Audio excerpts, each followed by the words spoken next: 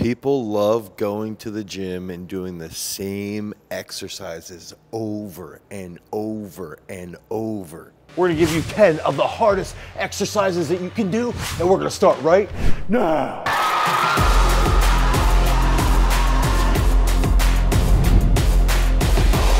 Exercise 1. This is a movement that's gonna target your abs and your entire posterior chain. It's gonna strengthen your glutes and your stability, and that is the front loaded single leg squat. So we're gonna use our ZKC bar. We've got our single leg pad here, our balance pad, and now we're gonna front load this, okay?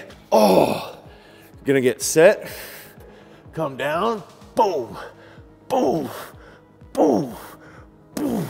Nice and stable, switch legs, boom, boom, boom. You can do 4 sets of 4 to 6 reps on each side. Target those abs and that posterior chain to get swole. Front loaded single leg squats, exercise 1. That second key exercise is gonna be an awesome movement for general fitness if you're just trying to tone up those shoulders, get a little bit swole, and for athletes that want to get stronger. And that movement is going to be an alternating dumbbell press. So what we wanna do is we're gonna get set, we're gonna hold the dumbbells on our shoulders. And you can see this in our app, Peak Strength. You can watch an NCAA champion demonstrate here, holding tight and pressing. And the main focus is that we want to feel our abs being stable. Our abs are our foundation as we press, okay? And then we wanna have that nice long time under tension to really strengthen those shoulders and improve that overall stability. This is a great exercise to strengthen that upper body. I would do 5 sets at 9 on each side. That's a great rep scheme if you want to get swole and get fit. So one of the best ab exercises that you can do is a walrus. And people have asked us questions about that inside of our other videos. But we've never really offered an alternative. And today, because most gyms today, even at Gold's and a lot of Planet Fitnesses, they're still gonna have a rower. So if you're someone who's training for general fitness, you're still gonna have access to a rower. Now, this is where we're gonna use the rower to train your abs. We're gonna look for almost an active plank, okay? So we wanna get our feet set on the chair right here, and we're gonna walk backwards, okay? We're gonna get our hands right here, and then we're gonna walk forwards. We wanna keep pressing our belly button up, and then we're gonna walk backwards, okay?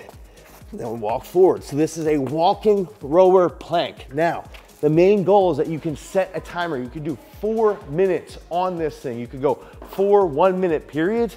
That's gonna help with that stability. It's also gonna help with your shoulder stability, which in turn will lead to better joint integrity, all while training your abs.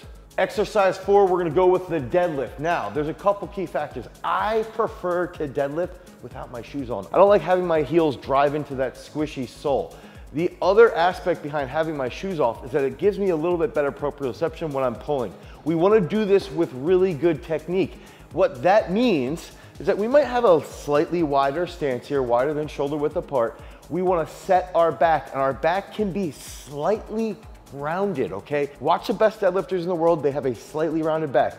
And I'm not saying here, just a little bit rounded. If you don't want to round your back, you can keep that arched and keep it very rigid, but that's the whole point here, is that no matter how you start, that's where you need to set it. So for me, I'm gonna get set here. I'm gonna have just a slight round in my upper back, very, very slight, but I wanna set it here.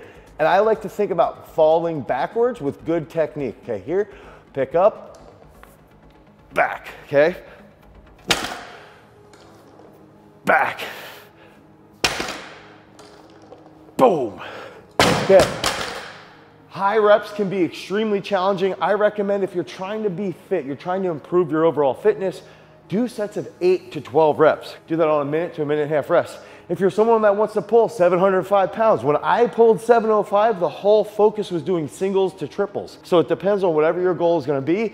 That's where you gotta focus on that rep scheme. So this is another exercise you've probably never done, and I want you to start off easy. So if you're in general fitness, start with dumbbells. Don't go crazy, but if you're an athlete, you can start with a barbell. Keep that load a little bit lighter. I like to put my knees on our garage strength balance pad. This foam pad is super dense, so it protects your knees. It's really simple. Now, if we have a squat rack, we would take this out of the squat rack. I'm gonna be a meathead and do a little bit of a hip power clean. If you wanna use dumbbells, again, you can go right up to a dumbbell rack. This is a movement that's gonna target your hips and your abs and your upper body together. So it's actually a total body exercise that is very complicated, but transfers really well to other exercises. So I'm here, boom, okay. So I'm gonna come back, drive, come back on my heels, drive, back on my heels, drive. And now the main focus is that as I come back and I drive, I wanna squeeze in my abs, I wanna squeeze in my glutes together, okay? So our hips, abs, everything works together as we put that force into the barbell. The Pennsylvania barbell press, AKA the PA press. And you can do 4 or 5 sets for 5 to 7 reps. It's really gonna help strengthen those shoulders, improve your core, and also enhance your hips. So this is probably the hardest hamstring exercise on the entire planet. And I would recommend starting this banded. I also think that you could just warm up with something simple like this, okay? And this is gonna be the Nordic hamstring pull. So this would be an easy way to target those glutes and hamstrings together, wake them up, and then as you start to warm up, you can get into that Nordic, where we're gonna go through a slow eccentric, and this is why we wanna keep that rep scheme a little bit lower, maybe 5, 6 sets, but we do 4 to 7 reps, so a little bit on the lower end of the rep schemes. And again, this is a movement that's very, very challenging. So if you're into just general fitness, try to RX this so it's a little bit easier. You could have a bench that you raise up. That makes it a little bit simpler. You could even do slow eccentric leg curls. But what we're gonna focus on here, we're gonna come down nice and controlled, touch your chest, and pull from those hamstrings on the way back up. Now you can see I bend a little bit in my hips. Ideally, I wanna keep those hips forward. And as you get stronger and stronger, you can start to increase the speed on the way up, and that's gonna make your hamstrings extremely strong. Okay, so this next exercise is going to be a great movement to target and almost totally isolate your abs, okay? You're gonna have a little bit of a hip flexion in there, but what we wanna focus on is pushing our belly button down through our lumbar spine into the bench. And this movement is called the ironclad abs, from one of my close friends, Jason Kusick, who basically created this exercise to help strengthen his lower back and abs. And that's why this is such a functional exercise for everybody. Athletes and general fitness will benefit tremendously throughout their core when they execute this. So the main focus here is, again, we want to focus on pushing our abs down into our bench, come out, bring them down, push that lower back down, push that lower back down, come up, push that lower back down, push that lower back down, come back up, okay? So even right here, that lower back is flat against the bench. Hold on to the top of the bench with your hands. You can do 3 sets of 12 to 17 reps, and your abs will be sore for 2 to 3 days easily. Okay, so this 8th exercise is extremely challenging, and if you wait a little bit, I'm gonna give you a couple alternatives that you can do. But if you're someone who can do pull-ups, if you can bang out some pull-ups, this movement is gonna target your lats and your abs together, and I like to do it with a neutral grip. The neutral grip's gonna be a little bit easier on my shoulders, a little bit even easier on my biceps while still lighting up my forearms. And this is gonna be a neutral grip pull-up with a plate on my feet. Yo, Mason just looks super disheveled. Here he comes, CEO of Garage Strength Equipment. Walks in the door. I feel triggered. Who's dumber?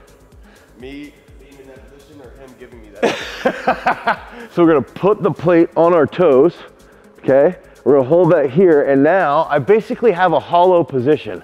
So I wanna do a pull up, come down, nice and controlled, come back up. Hold that hollow position, back up. Give me 2 more. 1 more.